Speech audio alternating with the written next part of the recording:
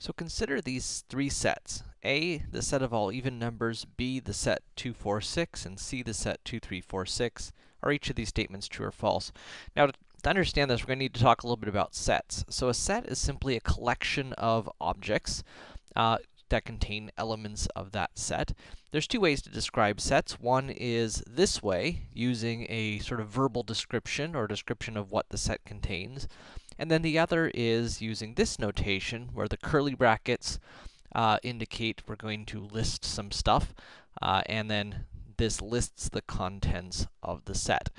Now, it's also possible to have a set that doesn't contain anything, and that is called the empty set, which is usually denoted like that.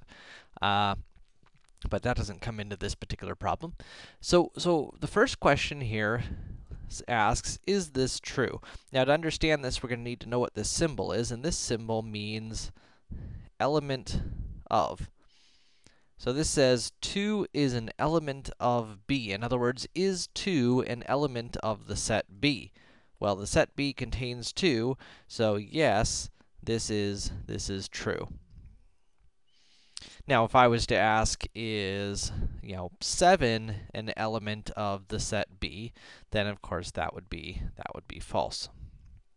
Now, this second statement here, again, we need to know what the heck this symbol means.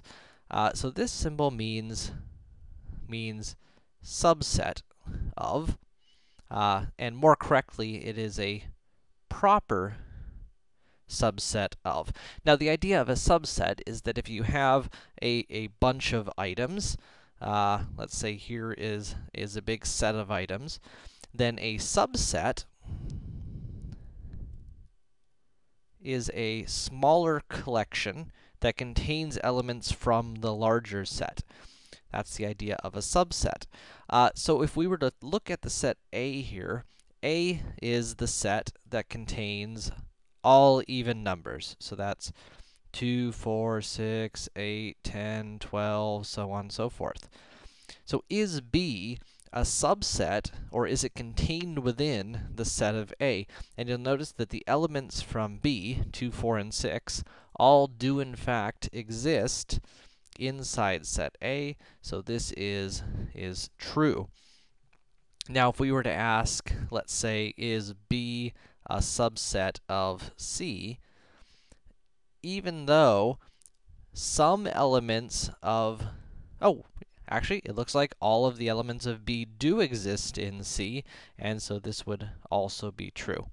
Now, if we asked, is C a subset of A, this is false, because C contains an element that is not part of A, and therefore, it is not a subset. Now, I called this a proper subset because there's a second notation which looks like this, and this is just the generic subset of.